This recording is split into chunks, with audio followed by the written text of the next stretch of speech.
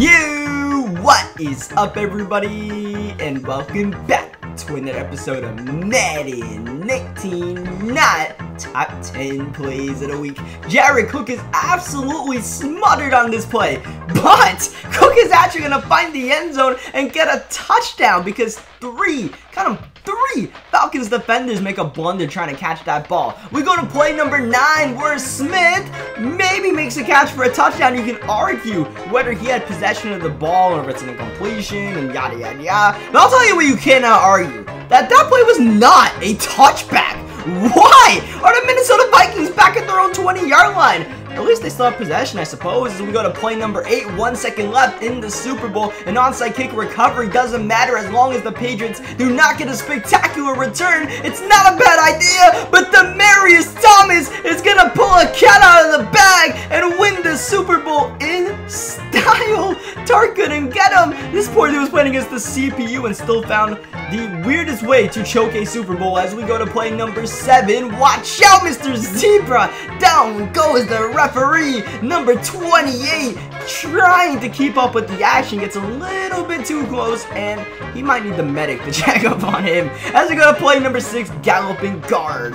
This play is called what it is for a very simple reason, because we have Gallup at the left guard position. This is a wide receiver ready to run a route. Meanwhile, the left guard is split out wide. We can only assume to block. Yes, he is. Meanwhile, Gallup with that straight line speed down the middle splits the defense, partially because he was in the middle of the field to start the play at left guard. That is absolutely illegal, but it's still a touchdown in Madden 19. As we go to play number 5, we have a ton of players out of position here. It's hard to explain what's going on because there is so much wrong with this play. We have, it looks like DeMarcus Lawrence at left tackle. We have the kicker at left guard. We have Chris Jones, the punter, at quarterback. Multiple Redskins. Pick whoever you want that's out of position, but the most important thing to focus on this play is big number 79, who is having a little bit of a neck issue here.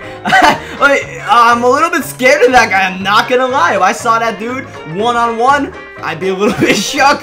I think he's a little bit shook. His neck is bending in that direction. As we go to play number 4, where Jared Goff has mysteriously given himself up on 3rd down, and the Cleveland Browns are playing kickball. They are kicking the ball way back. They can recover this for a touchdown at any given moment. By the way, kicking the ball like this is absolutely illegal. You're not allowed to intentionally just move the ball like this, but we got these dudes playing soccer.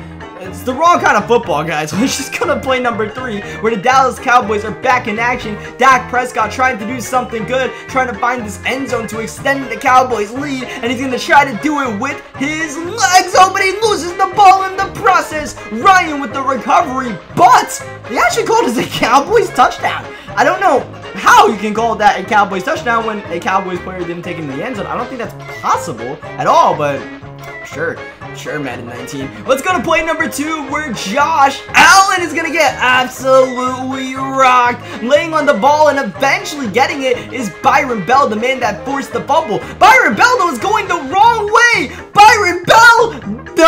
No, what are his teammates doing? Stop escorting him into his wrong end zone. They keep on tackling him. There's nothing Byron Bell can do. At this point, he's a passenger mercilessly as his teammates ride him in for a safety. How is that not the number 1 play of the week? Well, you'll see eventually why this is the number 1 play of the week. So keep your eye on Matt Stafford here. Matt Stafford play is pretty much done. It looks like it's a turnover. Stafford just kind of chilling here. He looks a little bit bent down. He looks a little bit queasy. And then Stafford goes down. Stafford holding his back, writhing in pain. What is wrong with Matthew Stafford? And why did he randomly just decide to do it once we can only assume the play in this since we can't really see with the camera, but this is poor Matt Stafford. That's all I can say. I don't really know what else to say about this. Leave a like on the video if you guys enjoyed this video. This will be the last episode for Madden 19 Top 10 Plays of the Week, so thank you guys for your continued support for the series throughout the year. Obviously, we will be back for Madden 20 not Top 10 Plays of the Week, and we will also have not Top 10 Plays of the Year coming up soon, so look forward to that. So leave a like on the video if you guys enjoyed this. Subscribe for more Madden 19 Top 10 and eventually Madden 20 Top 10 not Top 10 Plays of the Year. Thank you guys all year long for submitting your clips and supporting the series, and I'll catch you guys for those not Top 10 Plays of the Year.